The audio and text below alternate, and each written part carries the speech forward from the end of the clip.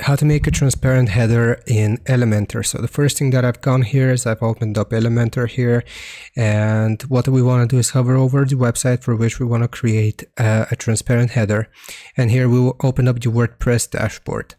Now after we have selected this option here, we will go to templates and hover over templates and then go to theme builder. Now after you have gone to theme builder, you will be able to see the option for header here, so we can just add a new header to our Elementor website, and we can choose the type of header that we want. So for example, I will do this one and I'll just insert it here.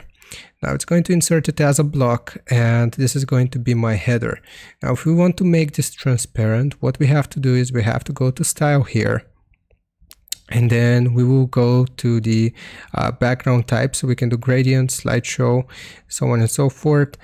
So basically what we want to do is, sorry, I forgot where the option was. So here you will see cover, right? And we want to select the cover itself.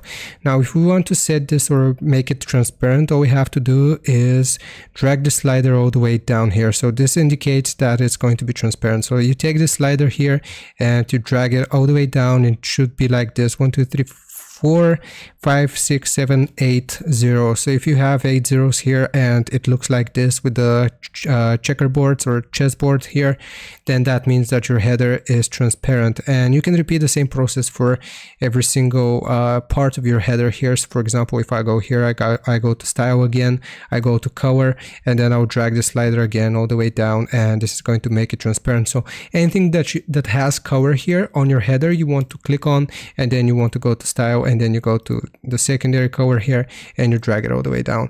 So that's how you do it. That's how you make your header transparent in Word or in Elementor. Hope this helps you out. Leave a like and sub, and I'll see you next time.